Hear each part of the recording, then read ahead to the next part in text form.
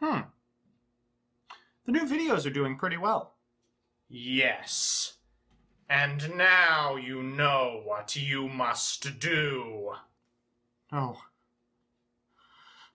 No, I can't. You must make a Trinity video. Alienate your user base. You're right. You're right. It's time to lose some subs. Hey everybody, Joseph Rothschild here, aka MBT, back again with another episode of 10-Minute Testing. Well, it's that time of the month again, that glorious week where I throw my SEO ranking to the wind in order to shill for my favorite fan-created format of all time, Trinity. For those of you that have yet to hear the good word about our Lord and Savior Treetop Duelist, I'll give you a quick rundown on what the format's about. In an attempt to slow the pace of gameplay and promote interaction, Trinity format is a format with several rule changes and a custom ban list. Here are the 3 additional rules. Firstly, you can only summon effect monsters 3 times per turn. Secondly, you can only play one of any individual card. And thirdly, you can play an additional copy of any unlimited card, a first copy of a semi-limited card, or 2 co-forbidden cards for every 5 additional cards you include over your minimum main deck size of 30. As always, this video is timed to coincide with a free-to-play YGO Pro Deck Trinity Tournament, which you can jump into with any of the stuff you'll see in today's video. Links are in the description. With that, let's check out the exciting garbage people are playing this month. Our first deck is a personal favorite of mine and the recent winner of the December Cup, Pendulums. Pendulums are interesting in Trinity because while they don't get access to the extremely broken Electromite setups they have in the TCG, they do get to skirt the summon limit by performing a summon of several effect monsters at the same time. Similarly to how TCG Pendulums is just an amalgamation of the most efficient pendulum engines, Trinity Pendulums is a mismatch of Abyss Actors, Metal Foes, Odd Eyes, Magicians, and good stuff like Archfiend Eccentric and Skullcrabat Joker that are just too powerful to pass up. We're also playing Format All-Star Tour Guide from the Underworld for early searches, and Thunder Dragon, which does its best impression of existing TCG Pendulum setups by enabling Turn 1 Pallades. It's not exactly Vortex Dragon, but it'll do.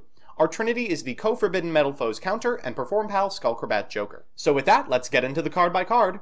First, our Abyss Actors, Abyss Actor Comic Relief, Extras, Mellow Madonna, Superstar, and Wild Hope. After that are our good stuff cards, Aether the Evil Empowering Dragon, a repeatable banish effect, and Archfiend Eccentric. We are also playing Black Fang Magician, Odd Eyes Pendulum Dragon, Odd Eyes Persona Dragon, Violet Poison Magician, Rare Metal Foes Bismagir, Sangan, Supreme King Dragon Darkworm, and Supreme King Gate Zero, 3 Thunder Dragons Unbound because it utilizes extra copies of itself, Tour Guide from the Underworld, Witch of the Black Forest, Foucault's Cannon, Metal Foes Gold Driver, Silvered, Steelin, Volflame, and Odd Arc Pendulum Dragon. For spells, we've got Duelist Alliance, Metal Foes Fusion, Sky Iris, Spiral Flame Strike, and Summoner's Art. For traps, we're only playing the best, Heavy Storm Duster, Metal Foes Combination, and Metal Foes Counter. Finally, our list rounds out with Perform Pal Skullcrabat Joker. In the extra, we've got Full Metal Foes Alcahest, Metal Foes Mithrilium, Supreme King Dragon Starving Venom, Constellar Pallades, Dark Rebellion Xyz Dragon, number 11, Big Eye, number 61, Volcasaurus, Tornado Dragon, Boral Sword Dragon, Gaia Saber the Lightning Shadow, Nightmares Cerberus, Phoenix and Unicorn, Lan Phalanx, and Wee Witch's Apprentice. So with that, let's check out a game. Our match is up against Abyss Actors Pure, so I guess we'll see who the Apex Pendulum deck in Trinity really is. Now, unfortunately for my opponent, I've been an actor for a while now, and if I've learned one thing, it's that you can't trust actors to finish the job.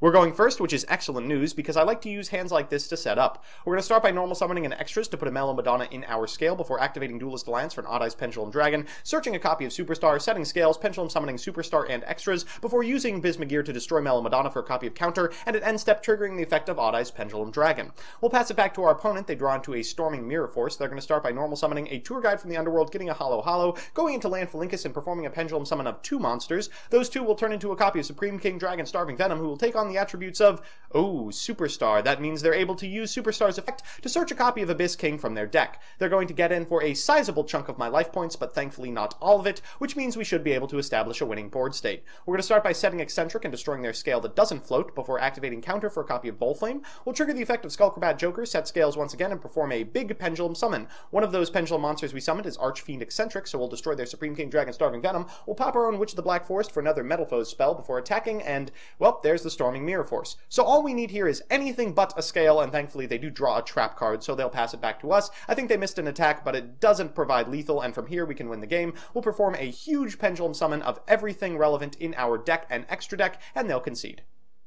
Our second deck was the breakout of the December Cup, and the runner-up of that tournament, Danger Dinosaur Blue Eyes White Dragon. Now, since Trinity games are usually a slow grind of resource accumulation, the format's not exactly prepared for OTK decks, even if you're OTKing with as mediocre of a card as Vanilla BEWD. Since you're allowed to play 3 of any vanilla, we're loaded up on Blue Eyes and are free to use our 3 Melody of Awakening Dragon on blue statted monsters like Chaos Emperor the Dragon of Armageddon and Chaos Dragon Levineer to close out games extremely quickly. In order to ensure we live that long, we're playing an extremely efficient dinosaur package containing Soul Eating Oviraptor, Reptier, Fossil Dig, and probably the best co-forbidden card in the game, Dino Wrestler Pankratops. We're on a whopping 50 cards, and our Trinities are the co-forbidden Big Daddy Pank and Bigfoot, a second copy of Alternative Dragon, and copies 2 and 3 of Melody of Awakening Dragon. So with that, let's get into the card by card. First, we've got our Blue Eyes White Dragons, and you have to play this art or else you will lose. Followed by Alternative White Dragon, Dragon Spirit of White, the White Stone of Ancients and Legends, Master with Eyes of Blue and Sage with Eyes of Blue, and our Dangers. We are on Thunderbird, Dogman, Nessie, and Jackalope. Following that, we have Chaos Sorcerer, Chaos Dragon Levineer, Chaos Emperor the Dragon of Armageddon, the King of D, Witch of the Black Forest, Sangan, Soul Eating Oviraptor, Reptier, and Effect Veiler. For spells, we've got Dragon Shrine, Foolish Burial, 1-for-1, Twin Twisters, Cosmic Cyclone, Premature Burial, Silver's Cry, Return of the Dragon Lords, Called by the Grave, Pot of Desires, Ancient Rules, and you're gonna have to trust me on this one, you will brick, the Melody of Awakening Dragon, Dragon Revival Rhapsody, Mind Control, and Fossil Dig. For traps, we've got Solemn Warning, Lost Wind, Heavy Storm Duster, Infinite Impermanence, Torrential Tribute, Paleozoic Dynamiscus, Karma Cut, Back to the Front, and our Trinities, Dino Wrestler Pankratops and Danger Bigfoot, a second copy of Alternative White Dragon, and 2 additional copies of the Melody of Awakening Dragon. In the extra deck, we've got Link Haribo, Wee Witch's Apprentice, Nightmares Cerberus, Phoenix, and Unicorn, Lancelot the Dark Knight of the Underworld, Divine Dragon Knight Felgrand, Galaxy Eyes Prime Photon Dragon, Hope Harbinger Dragon Titanic Galaxy, I swear I'm not making these names up, Galaxy Eyes Photon Lord, Black Rose Moonlight Dragon, Scarlight Red Dragon Archfiend, Azure Eyes Silver Dragon, Blue Eyes Spirit Dragon, and rounding out the lineup of ridiculous dragons with ridiculous names, Vermilion Dragon Mech. So with that, let's check out a game. Our match is up against Sky Striker Harpy, and unfortunately for us, we have bricked. If you play this deck, you're gonna have to get used to this sight. It happens a lot. We're going to set 1 card and pass back to our opponent. Thankfully, the speed of Trinity is low enough that it's unlikely we've lost the game by doing so. Our opponent's going to start by activating Hornet Bit, then normal summoning a copy of Array, going into Hayate. We'll respond with a Karma Cut. They will respond with a Called by the Grave. So we are unfortunately not going to be able to resolve this White Stone of Legend. They're going to special summon this Array back to their side of the field and get in for 1500. They're then going to set 3 cards and pass it back to us. For turn we draw, well, Sage with Eyes of Blue is quite good. We'll use it to get a Master to our hand and then go into a Link Haribo so that we don't die next turn. Our opponent's going to draw for turn after going into Shizuku and End Phase, adding a copy of Jamming Waves to their hand, and what do they find but a Harpy Queen? They'll normal summon that, then activate Elegant Egotist for a Harpy Lady 1, attacking into our Link Haribo, prompting its effect, and getting in for big damage. We should be able to do this, provided those 2 set cards aren't particularly important. We're going to start by activating Foolish Burial to send a copy of Dragon Spirit of White to the graveyard, then we'll activate Master with Eyes of Blue's effect to get Sage back to our hand, and Link Haribo's effect to get Master Blue into the graveyard. We'll then special summon this Dragon Spirit of White, targeting their set card. They'll respond with a Lost Wind, but thankfully we can tag out for the Blue Eyes in our hand and banish that card that's set. We'll attack into the Harpy Queen, and we're kind of in the driver's seat on this one. They draw into a Hysteric Sign. They'll go into Kagari, use Kagari to get back Hornet Drones, then go into Cerberus, discarding Hysteric Sign, and then attacking directly for 1600. We're on the ropes now, and unfortunately Hysteric Sign in the graveyard means our opponent gets to +2 at end step. We draw into a Mind Control. We'll start by activating Sage with Eyes of Blue's effect, then activating Dragon Revival Rhapsody to get a couple of big, beefy boys to our side of the field, and banishing our opponent's set card. We'll go into battle phase, and then remember that Dragon Revival Rhapsody has text on it before passing it back to our opponent. They'll draw for turn. They'll start by activating Jamming Wave, then chain their own card that they targeted so they can destroy our Blue Eyes with the second effect of Jamming Wave. They'll then go into a Harpy Perfumer, but thankfully we do have the searched copy of Effect Veiler. They'll pass it back to us, and we should be able to win from this position. We'll go ahead and special summon Chaos Emperor Dragon and get back our Dragon Spirit of White 1 final time before getting in for 500, 1500, 3000, and exact lethal.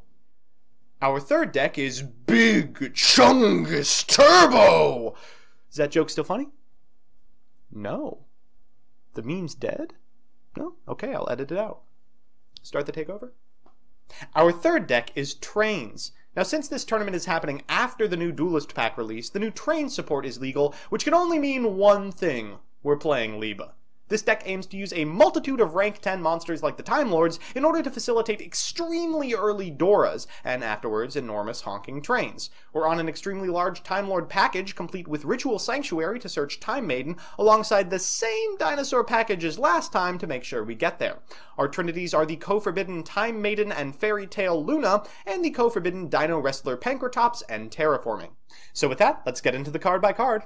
First, we are playing Knight Express Knight, Speedy Express Bullet Liner, Heavy Freight Train Derricrane, Ruffian Railcar, Runaway Railcar Flying Pegasus, Tragodia, who is level 10 in case you didn't know, Zaphion, Camion, Exodius, Malefic Cyber and Dragon, who is super greedy, Planet Pathfinder, Soul Eating Overraptor, Reptier, Eccentric, Ash Blossom and Joyous Spring, Effect Failure, and Saravius. For spells, we've got Revolving Switchyard, Ritual Sanctuary, Chicken Game, Set Rotation, Foolish Burial, Premature Burial, 1 for 1, Twin Twisters, Special Schedule and Urgent Schedule, Called by the Grave, and Fossil Dig. For traps, we've got Metaverse, Lost Wind, Solemn Warning, Torrential Tribute, Heavy Storm Duster, Xyz Reborn, and Metal Reflect Slime. For Trinities, we're playing Time Maiden and Luna alongside Pankratops and Terraforming.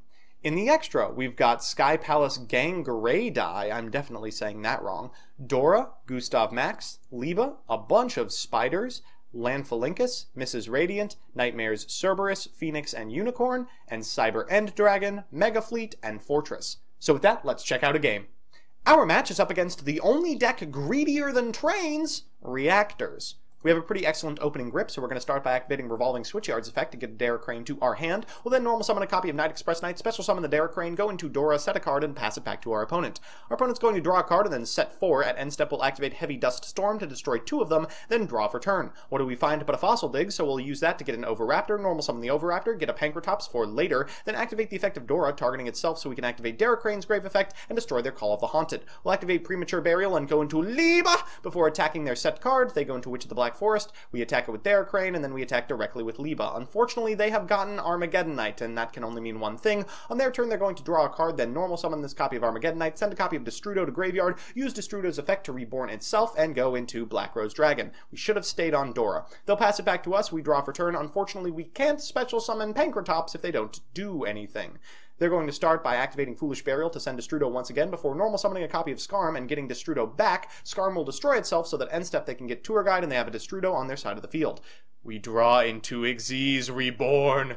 Oh, here we go. One more turn. They're going to normal summon a copy of Tour Guide to get a copy of Sangan. They'll go into a copy of Nightmare Cerberus to destroy our Pankratops. We will chain the effect of Pankratops to destroy this copy of Destrudo. It shuffles back into the deck, and then afterwards they can get in directly for 1600 before passing it back and facing their demise at the hands of Precision German Engineering. We'll activate the effect of Liba and get in for... Oh, that feels good. So that's that. As always, I appreciate your patience with regards to the Trinity pick and mixes. They're some of my favorite videos to make because Trinity is one of my favorite things to play. Again, links to the tournament are in the description and signups end the 13th. If you want to see me play the decks I make on this show on stream, I'm on twitch.tv/mbtygo every Monday from 10 to midnight Eastern Standard Time. And if you have an idea for a certain deck or archetype you want to see on a future episode of this show, let me know in the comments section below and I'll see what I can do. Otherwise, I'll see you Tuesday.